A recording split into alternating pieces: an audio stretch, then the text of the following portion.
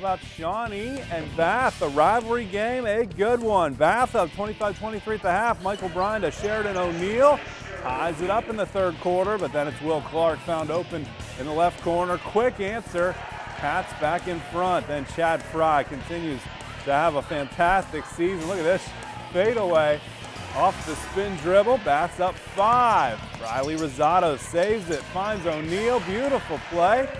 Shawnee's hanging in there. Then it's Harrison Goff driving and spinning, left-handed lane, high octane basketball. Then Fry in the corner, open 3. This comes down to the wire. Bath wins it on the road, 50-48, avenging their loss in the tip-off consolation to start the season.